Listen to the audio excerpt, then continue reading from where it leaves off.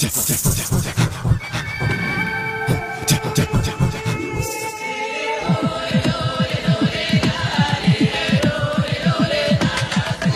know what? The hair just went up on the back of my neck. Middle of the bush, Tennessee, Smoky Mountains, and all my instinct and, Neanderthal man instincts are on high alert. And so I stopped. And then it hit. And I've never experienced this. I'd never experienced this before in my life. It was like it was right in the middle of my head, right inside my brain. The strongest ever voice that was not my own. And just said, if you want to meet us, stay the night. And I just stood there gripped in fear.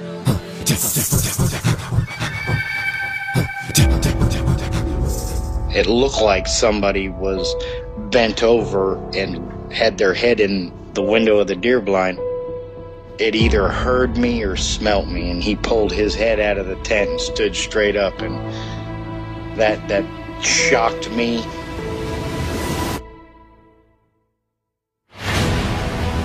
They don't make people that big. The way it moved, almost as if it was gliding across the beach. I've never seen anything move like that in my life. They were screaming at each other in gibberish. It sounded like a language, and they were chuntering away back and forwards, back and forwards, back and forwards. I know what a bear looks like, and there is no way on this planet that what I saw were bears.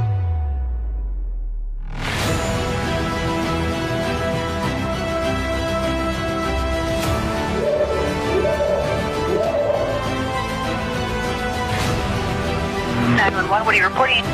Jesus Christ, you better... Sheriff? Gio! Hello? Get somebody out here. What's going on now, sir? That son of a bitch is about 6'9", I don't know. Do you see him now, sir? Yes, I'm looking right at him.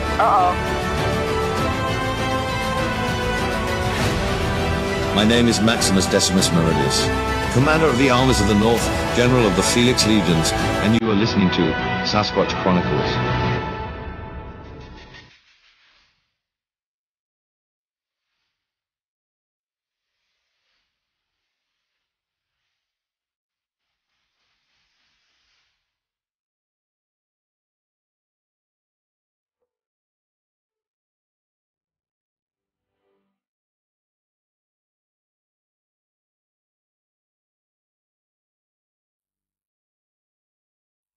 Welcome to the show, everyone. Thanks for being here. What are we chasing as a question tonight? And, I've heard this sort of encounter that you guys are going to hear tonight off the air. I've probably heard it hundreds of times, if not thousands. Most eyewitnesses don't want to come forward because they have a hard time articulating what happened to them. And it seems even more crazy than seeing Bigfoot. So a lot of people won't come on the air. And my guest tonight is willing to come on and share what happened to her. And gosh, I met her probably 4 years ago at the International Bigfoot Conference. And when she told me what happened to her and her husband, I remember her looking very shell-shocked. And I remember the first time I was taken back, it wasn't the first time I ever heard of something like this, but the first time I was really taken back, I was interviewing Les Stroud, Survivorman. Let's take a listen.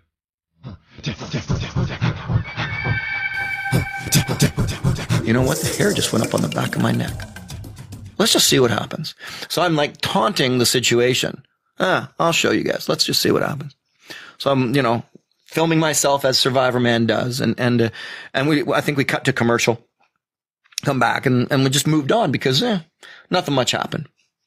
It's not the truth. Because what happened, I wasn't ready to share. Not a chance. Not that early in making the show. And why not? Because the gatekeepers wouldn't have been able to handle it. They would have said, no, Les, you can't. Whoa, hey, whoa, TMI, no. Well, what happened was the hair went up on the back of my neck and I was gripped with this whole sort of thing. And again, heck, I jogged 200 yards from where we're sitting right now. and did not have that feeling and was stalked by a mountain lion the whole time. And we ended up butting, we were 15 feet across from each other, looking at each other. But I understand wildlife well, that I don't usually get that fear factor. I'm like, okay, I'm 175 pounds, cat.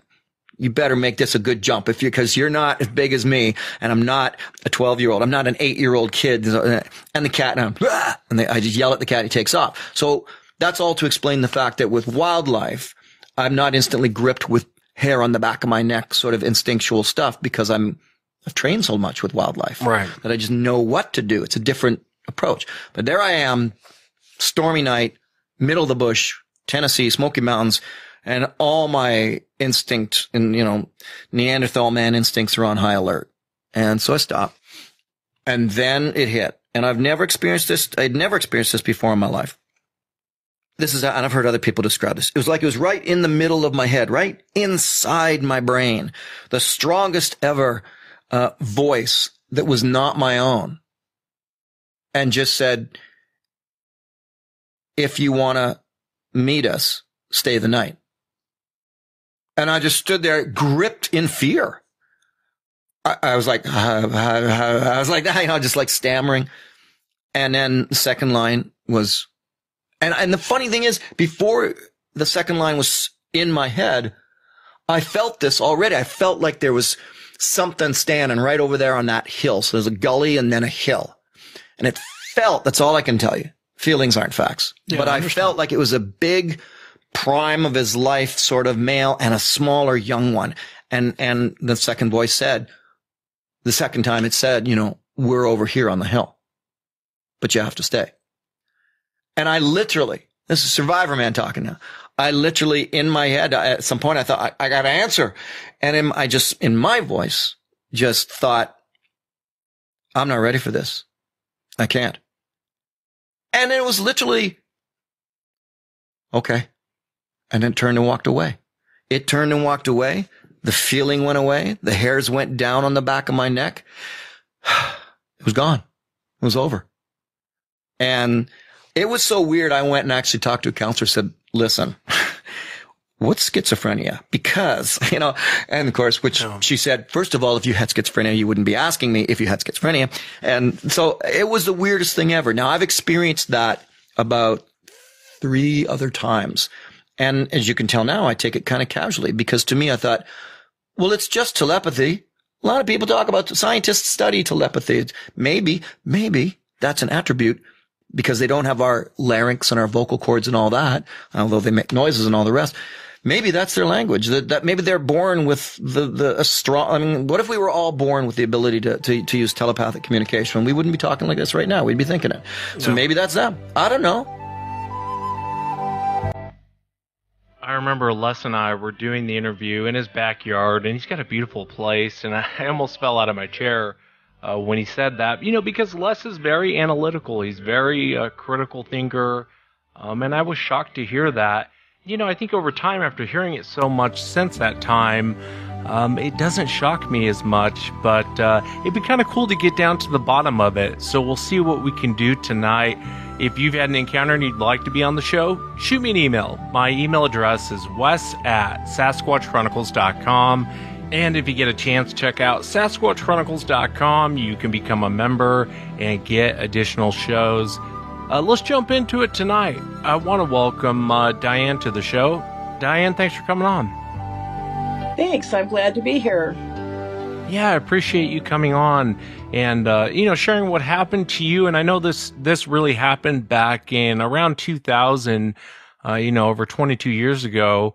And if you would just kind of start from the beginning. I know you guys were in Utah, you and your husband. If you would kind of tell us what you were doing and what happened. Well, my husband and I, we like to go up in the Uintas, and we've done a lot of hiking, like hundreds of miles up there. And it was, I'm pretty sure it was around 2001, and it was like usually around September, we'd go to this area that we loved. It's called Chepeta Lake. And there's hundreds of small lakes all around there. We use a compass. We don't stay on the main trail too long. And so during the day, we would go on a lot of walks. And so I was with my husband And we decided to go on to a lake that was about 6 miles away. And so we had been hiking for probably 3 miles, and I decided I had to stop. And we came to a really nice small meadow. And I just told him, why don't you go ahead and go? He had a border collie, and I had a chihuahua. It was about an 8-pound chihuahua. And so I had her with me. And I've always been so comfortable out in nature in the woods. And I've always been really aware of smells of different animals and, just been around a lot of big game. And so, I felt pretty comfortable there because I know there's no bears up in the Uintas, and the only thing are mountain lions. But so I was sitting in this meadow, and he had gone on, and it had been about an hour. And I like to do artwork, and I have this it's like beading thing, and it's real colorful, and I was working on that when my dog all of a sudden tries to crawl under my leg. And it was very unusual. Like, that's just not normal behavior for a dog. And she kind of whimpered. And then all of a sudden, there was a smell that was so intense and so putrid. And it was like all different kinds of smells stacked on one another. And I'm like, I couldn't identify what it could be because I've been close to bears and moose and different game. So I knew something was really up. And I have to say, Bigfoot, I'd heard of it. I'd had an experience earlier in my life, but it was way back in the corner of my brain. I just wasn't going to go there, I guess. And so I'm sitting there and I'm looking over, and it's like a high overcast day. So it was like real even light. So you could see into the woodline somewhat. And as I noticed, the smell is getting stronger. First of all, there's no sound.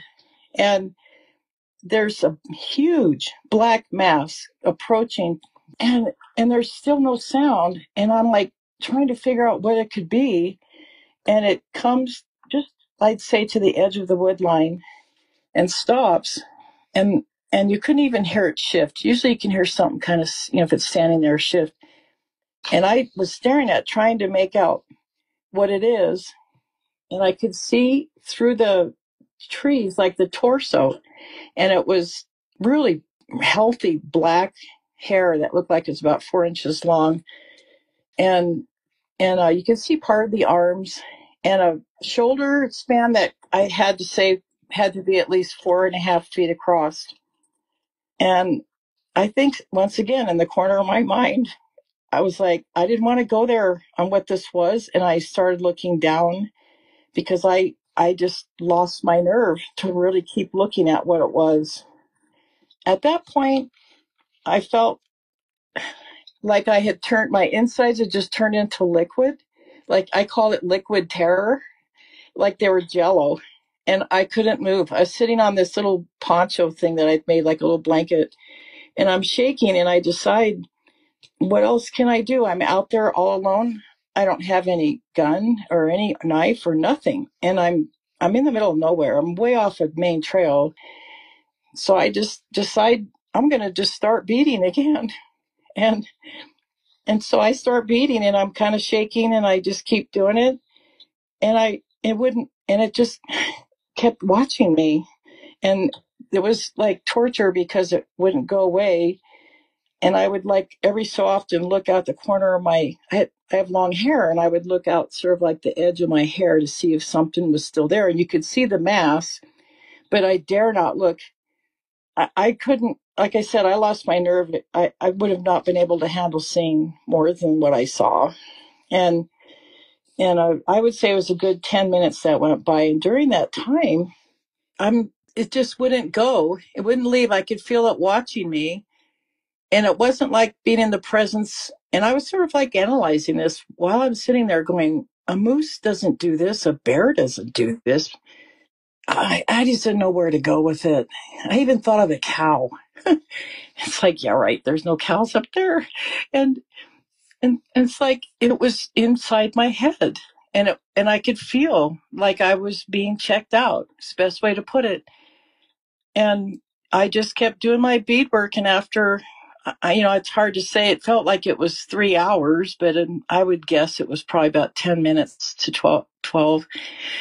The smell starts retreating, and I couldn't hear a thing, but by the smell getting fainter, I knew that it had left, at least, and I thought it had left. Well, so I don't know where it would be, but I thought it was gone. And I'm sitting there for another good 2 hours waiting for my husband to come back, and he shows up, and I don't tell him anything of what happened because I felt like somehow I'd gone like into a departure from reality, and I just was glad that he was back, and I felt like I was back in the world. That's the only way I can describe it. And so we get up and we hike back to our camp, and we make dinner, and it's starting to get kind of, towards dusk, when all of a sudden there's all these, like, and they weren't yipping, but it was like howls. We're thinking they're wolves. And when we got home, we played sounds to compare, and it could have been coyotes up there. We've heard they're very aggressive, but there was like a circle around us, and it kept getting tighter and closer. And I said, we've got to build a fire, because we did a lot of backpacking and we didn't leave a trace all these years. We never built fires, but I knew we had to, if those were wolves, we were building a fire. So, like I said, we were both unarmed. We have nothing. And so we get this big fire going, and we had a pretty good stash of wood we gathered real fast. But my husband, I said, you might want to get some more wood. And he takes off, and it's dark now. And he comes back, and he's completely freaked out and says that he saw these two eyeballs that were a good 8 inches apart, that were the size of 2.5, 3 inches across, 2.5, maybe something like that across. And it was yellow. And I just want to make a note that I just asked him today, after all these years, to tell me again about those eyes. And he described them identically to what he saw. So, he's never forgotten that. And so for some reason, the coyotes, they were very close. He thinks he saw some of their eyes, but all of a sudden it just stopped, and it was really silent. But this other thing was out there crouched, and I never saw the eyes, but I sometimes wonder if I blocked that out. I don't know. I tend to disassociate if I'm really like that much terror. But we just kept the fire going, and we tried to sleep. And the next morning, we pack our stuff up as soon as it was light, and we had to hike I'd say about 3 miles till you get to the main trail. And there was something flanking us the whole time on our right, and it sounded like 3 bipedal creatures, whatever. I still, in my mind at that time, did not go to the idea of Bigfoot. I just knew that it was something otherworldly, was the best way I can describe it, how I felt at the time. And I also thought it was really odd. Our border collie, who is a real barker, oh God, they're known for that. He didn't make a sound. I was thinking about that. And when we got to the main trail, it was like, once again, I felt like we came back to the real world, or another world. And anyway, so we've never gone back to that area until a year ago. I went back and checked it out, but my husband stopped backpacking from that. So. Yeah, Dianne, can I ask you, when you first saw the creature, or when you were looking at it, was it standing up on 2 legs? Yes.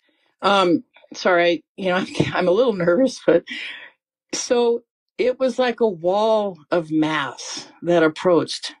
And when I've gone over this, and it's like I mentioned, I was like, well, almost in denial of this ever happening.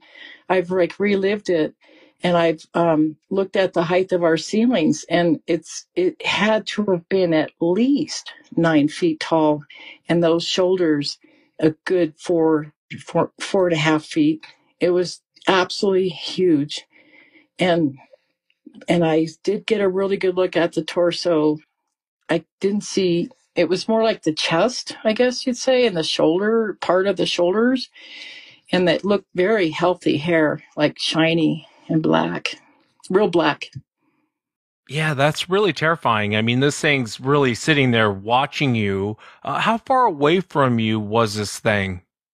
Not very far. This was a little tiny clearing in the middle of these woods, and I've thought about that too. And I would say it'd be about, 25 feet, maybe like that. Not far. It was like this little, I call them like these little fairy meadows. It was a really neat little spot, and yeah, it was not very far. I wish now I would have looked to see the face. I still don't know what would have happened if I'd have seen it though. But I couldn't. I lost my nerve. Yeah, I think everyone kind of loses their nerve and, everyone reacts different to fear. Sometimes I'll have people on the show and they'll start laughing through their encounter and, people are like, why is this guy laughing? It's kind of weird. He's laughing while he's telling this terrifying encounter. And really what it is it's fear. It's a reaction to, being afraid. You'll hear people who are nervous and they'll laugh. And not everyone's going to react the same way. So, I mean, but everyone does tend to lose their nerve. So this thing's right there looking at you and you go back to, was it knitting? Is that what you were doing, Dianne? I was doing, called a peyote stitch beadwork, and it's real colorful. And I have since learned that they love to watch people do artwork. And I didn't know what else to do. I was like, I'm out there in the middle of freaking nowhere and there's no car I can go to.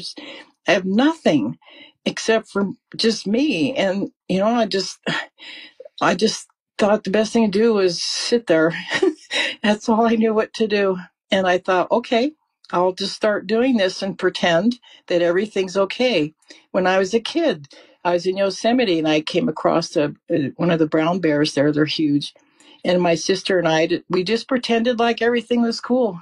And we walked past it. And he was up on his hind legs too. But I don't know. I thought, don't act afraid if you can, Yeah, and I understand where you're coming from, Dianne. I mean, you're out there in the middle of nowhere. You're waiting on your husband. I mean, what are you going to do, really? Where are you going to run to? So, I kind of think he did the right thing. Just kind of sit there. And I've said it before on the show, and it's my opinion, but I formed the opinion from eyewitness testimony. And I think 99% of the time, if you just sit there and you don't freak out, and if you get up and slowly walk away, I think 99% of the time they'll leave you alone. They're just not going to mess with you. It's weird. I think I would have probably handled it differently. I think I probably would have freaked out and then things would have went south. But you didn't. Well, I'm very glad that it didn't. And I don't think it was a female because the chest seemed flat and, I didn't see anything. And I think I would have seen that. Yeah, it could have been. Definitely could have been. What really fascinates me is the dog's reaction. And you hear this a lot in people's encounters, but I grew up with a border collie and you're 100% right. I mean, they bark at everything. They're bred to be watchdogs. It's in their DNA. And, the fact that the dogs wouldn't react or do anything, it's strange. You hear that time and time again. Even your chihuahuas bark at everything, even their own shadows. Yeah, she was a barker too, but it was almost like she disappeared. Like I didn't hear a thing out of her. I mean, it was like she wasn't even there. Of course, I was so freaked out, I kind of forgot I had a dog. I was just trying to maintain that. But I can't tell you how terrifying that was in that being like that. When you're out there like that and you have nowhere you can go, that was what made it tough. Plus, it was pretty close. Yeah, really close. I mean, I'm not so sure I would have handled it as well as you did. I would like to think I wouldn't freak out, but I think I probably would. Can I ask you, why not tell your husband about what you saw that day? I wondered about that too. I never told him until 2017. I think it's because it was such a departure from reality to me that I didn't want to go back there. I wasn't afraid of being laughed at or anything like that because I've had a lot of strange experiences in my life. But I think it was just be able to go there and say that that thing exists to do that. I mean, it's intense to say that really exists, you know? Yeah, and I understand what you mean. I mean, it's so far outside of our reality. It does kind of, I mean, it shell shocks you. I get completely what you mean. When your husband saw the eye shine, how far away from camp was that? It's funny. I just asked him right before you called to have him see if he'd remembered, and he said identical. I did say that, but he was probably, oh gosh, not far, like 30 yards. There's a lot of deadfall right around us. There's nobody else at this place. It's a place we'd always go for complete isolation. There's a little ridge that where we would camp. There's this little ridge, and he said it was crouched, like it was something crouched. And now I've since then heard that they crouch down like that. The thing that he kept talking over and over again was the size of the eyes and how far apart they were. And we both are outdoor people. We know of nothing that has that size of eyes, and that size of a spread between the eyes. Yeah, and then to have it pace you out, I mean, it's very unnerving. I kind of want to come back to this encounter because I have a bunch of questions I want to ask you and kind of pick your brain and get your opinion on a few things. Before we do that, prior to having this encounter, what was kind of your thoughts on if, Bigfoot was real or not? Well, this is the part that's kind of surprising is when I was 18, I was up in Deer Park in the Olympic Mountains with a friend, and we were screamed out. There was 8 other people. We were screamed out for about 20 minutes, but we didn't know what it was. And yet it sounded inhuman, but human at the same time. Just all these things didn't make any sense. There was hunters with us, and they were saying that's not an elk, it's not a mountain lion, and it was terrifying. And yet I shelved it in the back of my mind. I just shelved it. So it brought that back. Yeah, I think I've had a lot of eyewitnesses on the show, and one comment they'll make a lot is, I don't really want to say Bigfoot. It just, it has that stigma to it, but I'm really not sure what else it could be. Or the other comment a lot of hunters will make after an encounter, kind of like what you just did, Dianne. They'll look back and go, oh, I wonder if that's what that was, when something that happened to them prior to seeing the creature. Tell me about, I know you're in Utah, and you had another sighting of the creature almost 17, 18 years later. If you would, tell me about that. Well, for some reason, the year 2017 is where I really just said, okay, that's it. I'm going to accept this is real. And I found your podcast, and I found Rio, the guy who here in Utah, and we've become very good friends. And then I'm like, oh my gosh, they're right here. And it's like, wake up, Dianne. And I start looking around going, well, of course they'd be here. They got everything they ever could want. Complete privacy where we live. It's on the edge of wilderness. And so there's an area that, I guess I'll just say it. Everyone knows about it. It's the North Ogden Divide. And I was, I went to martial art class like 3 times a week. And it was in the evening, and it was an early evening, and it was one of those perfect roadside sightings. We had that year about 10 feet of snow. It was February of 2017, and I always was looking. Ever since once I woke up to this, I'm always looking on the sides of the road and out in the woods as I'm driving. And so there's this lone pine tree that's about 40 feet tall, and there was one standing next to it, and I could not wrap my brain around what I was looking at, but I knew exactly what I was looking at. It's just still that when it's outside of our little reality box, it's like I'm sitting here in my car looking at a Sasquatch. Are you kidding me? And it was amazing. It looked like a person, but it looked like he had a hoodie on because he had the pointed head. I don't know if it was a he.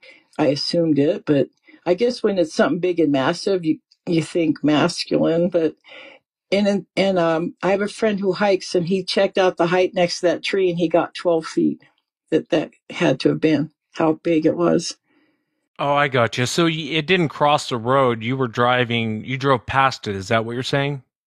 I was driving, heading west. And so it's to the south, on the south side of the road.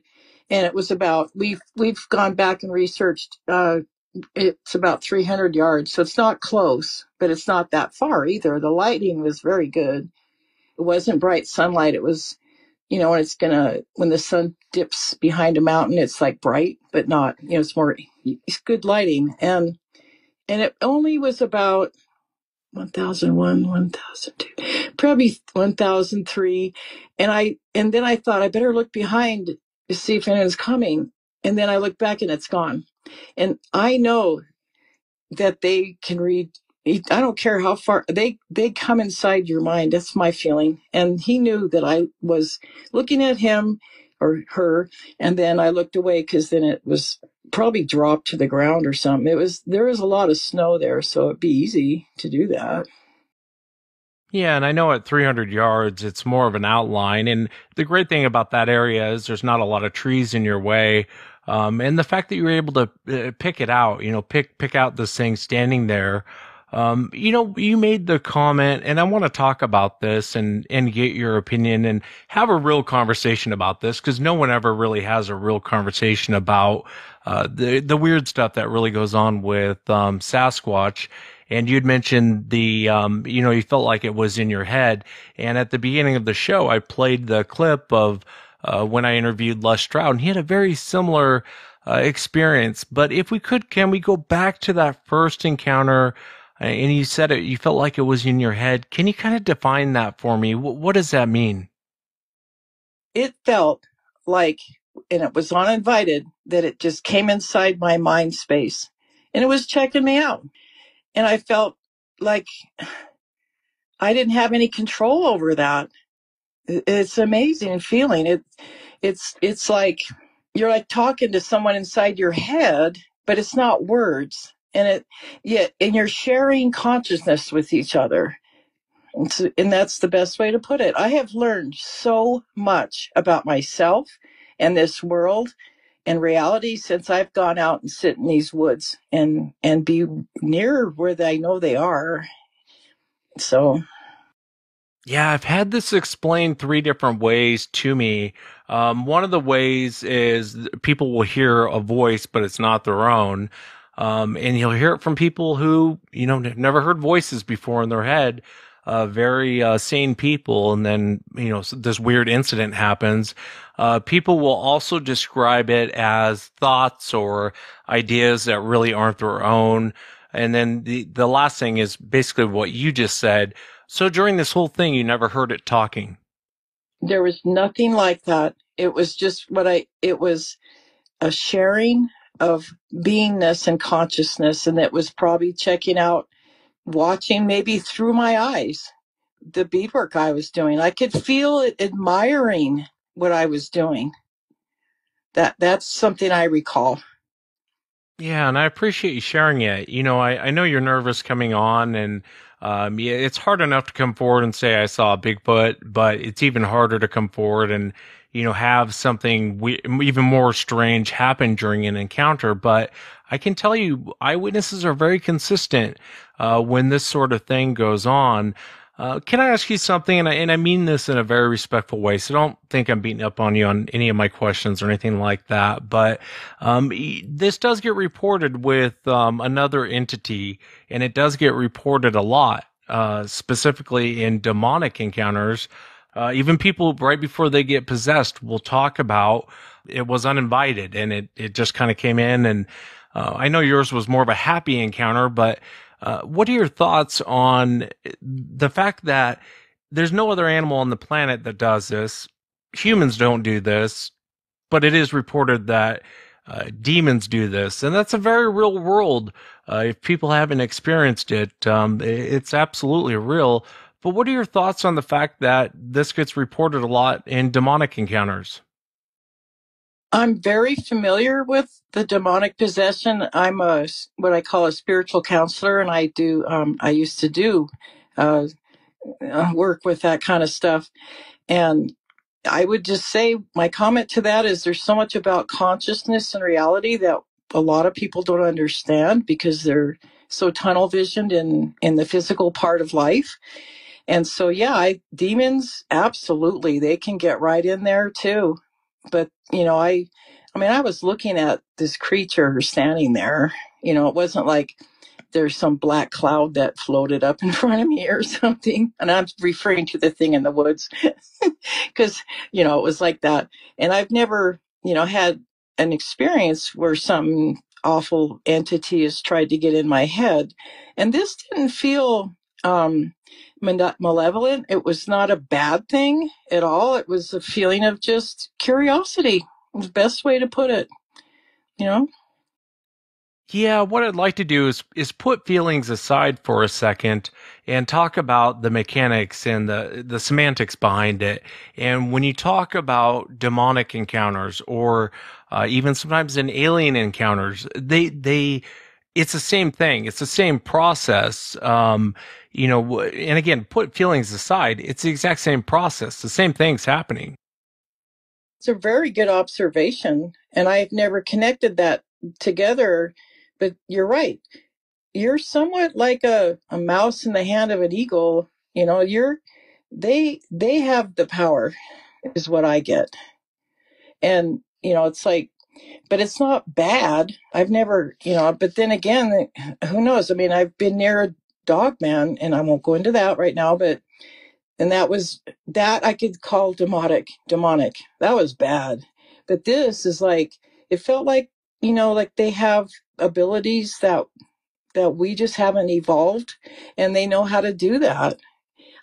I know that they must have like what I call that hive mentality where they communicate with each other since they don't have cell phones. I know they do. I mean, yeah. I mean, I could go into the whole mind speak thing, but I don't want to sound like I'm off my rocker. I'm kind of somewhat guarded about that, but the more you spend time out there, and Les Stroud, I know you can hear when somebody has had authentic, they're out there and they're humble, and you're open to getting into their world. And that's where you start to really learn things about them. I'm not out there, I see a lot of these researchers, it's like a big joyride to them, or they're just getting off on, the thrill. It's a humbling experience being out there with that. It really is. Yeah, and I don't think you're crazy, Dianne. I really don't. I've heard this off the air way more than I've actually put on the air. It does go on, and people are very consistent. If you were the only one to tell me this, I'd be like, I think she's a schizophrenic. But the fact is that people are reporting this, and they're very, very consistent on what they're telling you. And, like I was saying earlier, I've had hunters who are, country boys, and they've never had anything like this happen before. And then they run into this creature, and there's this weird thing happens. And there is weird stuff that goes on with Sasquatch. The Bigfoot community can look the other way all they want. This is absolutely going on. What's going on here, I don't know. It's kind of like the balls of light. The whole Bigfoot community said, I was a fool for talking about the balls of light, and I was ruining the the genre of Sasquatch, and on and on and on and on. Well, come to find out, most of them have actually seen the balls of light. They just don't talk about it because they're somewhere in their tiny minds, they think that science won't take them serious. And I hate to break it to them at this point, but science doesn't take you serious now. Might as well delve into some of this stuff and find out what's going on here. Most encounters, people talk about running into an animal. Yes, it has some human-like features, but it acts like an animal. It runs deer down. And then you hear about this other side of it, and it's like it's consistent when it's reported, but it's not consistently reported. Does that make sense? Oh, yes. And I think just like people, there's all levels of consciousness. Maybe. I mean, we don't know anything really, but There might be Sasquatch that are more peaceful. Maybe they're more evolved. I would never go down to Texas and go running off in those woods. I can sense that they're more animalistic. That's a feeling I get. But here they seem like they're not like that. Yet again, they're going to rip apart a deer for dinner, and I've heard several screams up here. And it's so terrifying when you first hear it. I mean, it does sound demonic. It's the only way. But then, we put labels on things, and I want to get past that. I want to know more. So, I want to try not to limit myself by saying it sounds this way or that's what it is. Yeah, I understand where you're coming from, and I really do appreciate your feedback on this. Normally, when I have these conversations with people, they get mad, and I think they think I'm tearing them apart, and I'm really not. I'm fascinated by it, and I would like to know more. But labels do help you sometimes. It's kind of like the reason why I don't play with the Ouija board. I know what's on the other side of that Ouija board. You'll never see me play with one, and I can put a label on that. For the audience, I want them to understand that I'm not saying Bigfoot's demonic, but it is important to kind of look into other genres and go, oh, that's weird. That happens over here. And not every demonic encounter starts off bad. Most of the time, they don't start off bad. They end up that way. Well, let me ask you this before we get too much more into it, because it'll kind of help me what questions to ask you. What do you think Sasquatch is? I know you ask everybody that. And it's like my opinion has changed drastically since I first actively started going out there in 2017. And the thing that I feel now, it's like, how it is, the more you know, the more humble, and the more you feel, the less you know about it. And it's like like I said, they have this big, besides being big, they have a giant presence. And I've realized that, they have like a collective consciousness or mind. And I think we all do too. But they know how to keep it away from us. Like you can't just go out there and, oh yeah, I'm going to talk to you now. It's like, it's more on their terms. But anyway, what they are, like I used to think it was Nephilim. I used to think it was a lost, branch of human. And now I feel like I'm still working on that answer, to be honest. It's like, I don't know. There's so much about this world that's right under our noses that we don't even know is there. Yeah, you and me are a lot alike, Dianne. I mean, I'm kind of the same way. It's like you think you have it figured out, and the longer you're in this subject, the more you realize you really know nothing. And it's very, very frustrating. And I love that, with the whole situation with the mind speak and the glowing eyes and all that other stuff. I know I kind of have a cautionary opinion of it, and I know you hold a different opinion, and I love that, because if we agree on everything, then we really have nothing to talk about. And I love the open dialogue and discussing this. Let me run this past you. This is my mindset on the whole thing.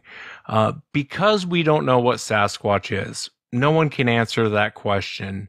Does that concern you at all? Communicating in this fashion or having this sort of thing happen to you when you really don't know what it is? Yeah, I've always been a daredevil. My parents thought I would, people think I go on crazy vacations. Oh, I'm going to go in the jungles, for my vacation in Mexico or something like that. And it's like, yeah, it's there. I feel like it's risky. And there's times where it's like, okay, it's time to leave, and I won't push it. If I feel like something's not right, I'll leave. And it's being respectful. It's like bears. I mean, I've been around grizzlies a lot, and it's like you can get up to a certain level with them, and then you got to back off. You don't anthropomorphize anything that, like, these creatures, right? Yeah, that's definitely a good point. Tell me about the dogman that you ran into. Oh gosh. So like I said, I'm one of those crazy people that runs off and does stuff that it's like, okay. So I went to a little conference in Nashville in 2017. I went, and I decided to rent a car for 5 days and go up to land between the lakes because I heard those Southern guys, Coonbo or whatever those guys they were on at the time on podcasts, and they were telling how some family got ripped apart up there and in the northern part of the Trace. And so what do? I go and rent a hotel room that's right next to it's called a Trace, the road that goes up north and south.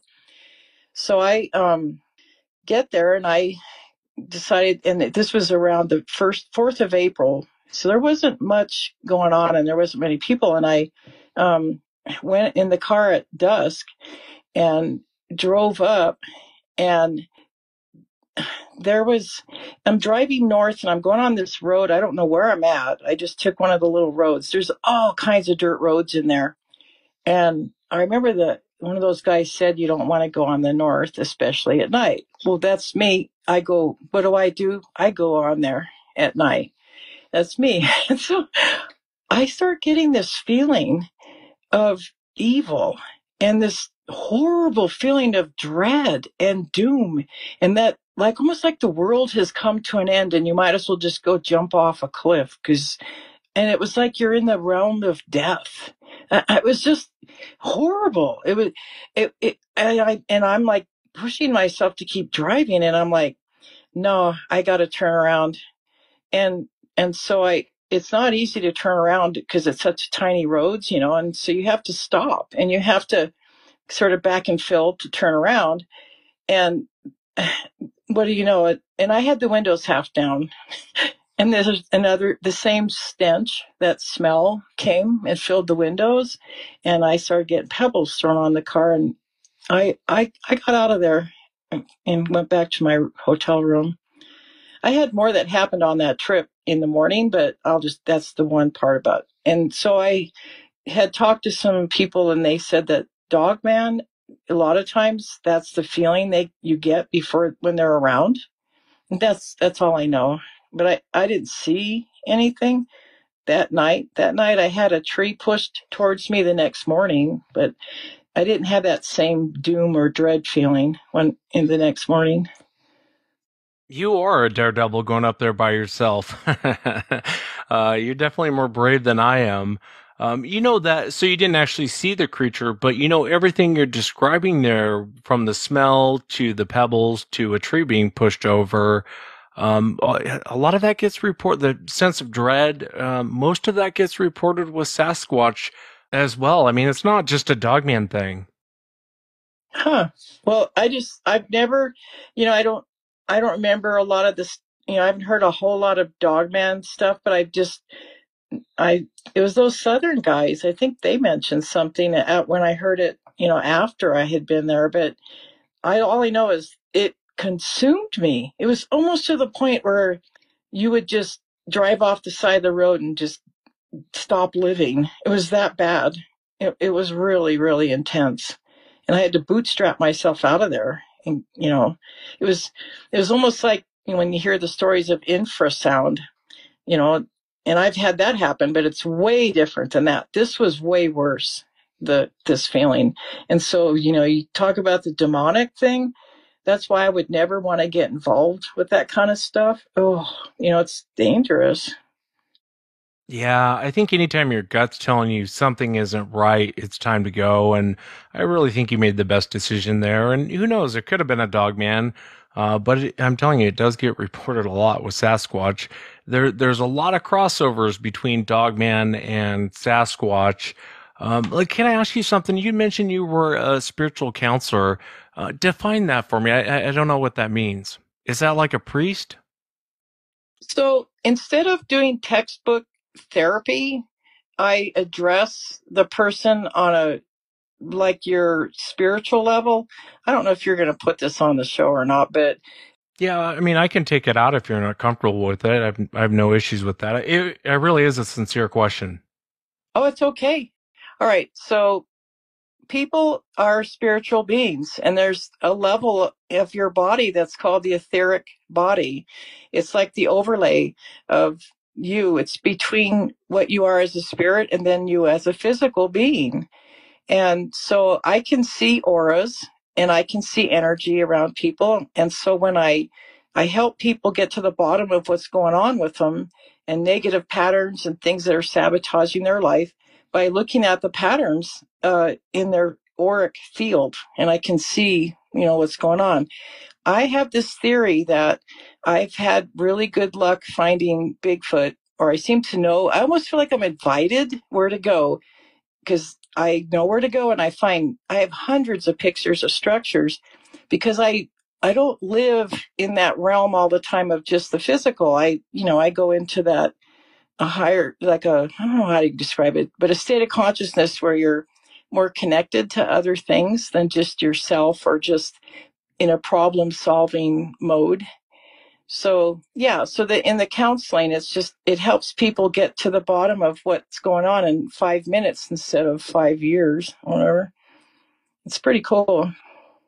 Yeah, I mean, it sounds fascinating. I'm not really into religion, but I guess it'd be like the same theory as mind, body, and spirit, as far as what the Bible says. So I kind of get where you're coming from on it. And I do think there's more to us than what we appear as, in our physical appearance. I think, that's my own personal opinion, but I appreciate you explaining it. It really was a sincere question. While doing that, have you ever had an incident like a demonic encounter or possession that you had to deal with? Yeah, the exorcism thing. I started kind of getting involved with that. Where I live, there's it's all Mormon land, and I don't want to offend anybody. And most all my friends are Mormons. We have some great Sasquatch people they're all Mormons, but there's some strange cults around here. And anyway, so some of these people have come to me, that are plagued by this, but I kind of steered away from it because I felt like it's something that might stick around your house. Like I don't want to go that direction. So I've had people growl and the room. Now, here's a great example. I've smelled smells from some of these people, but it never was as strong as that smell that I smelled in the woods.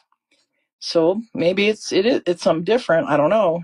There's more sulfur in the smell that come from the people that are possessed. They know everything about you, these demons, and they'll try and tear you down when you're trying to help that person. And you just have to ignore them and stay in your, totally in your strength and your intention of what you're doing. And you have to just ignore what they say. Yeah, I'm fascinated by it. I really am. And I don't blame you, Dianne. I probably would quit doing it too for the same thing you just said. You don't want someone coming home with you. So you've actually had demons speak to you through people. What did they say to you? They tear you down. They say things to you that they know, like you have weak areas. Like, let's say I feel really bad about my weight. And so they'll say something so derogatory about you that can really hurt, like, or you have, let's say you feel super guilty about something you did. They know, like say when you're a little kid, they'll just go right to it and get on you about that in a way that really it hurt. It's like I say, it can hurt you and it can like weaken you or open you up to where you're not in your power. So, yeah. Yeah, and I appreciate going into it, Dianne. I'm fascinated by this kind of stuff, and but I try and keep it at arm's length. And I do watch some stuff on YouTube, and I really am fascinated by the whole thing. I'm sure the audience is checked out by now. They're like, what's talking about demons? But I think that you sometimes have to look. I would love to have a ghost investigator, an alien investigator, and a Sasquatch investigator all sit down and compare notes.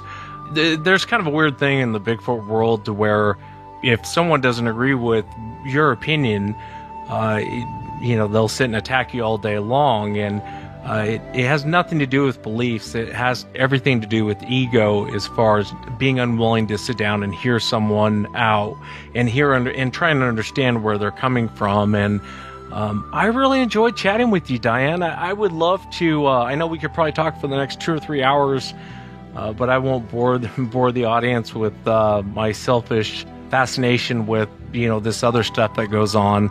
I enjoyed chatting with you. Thank you so much for coming on. Yeah, it was nice talking with you too, Wes. Thanks again, Dianne. And that's it for tonight, everyone. Remember, if you've had an encounter, shoot me an email. My email address is wes@sasquatchchronicles.com. And if you get a chance, check out sasquatchchronicles.com. You can become a member and get additional shows. Until next time, everyone,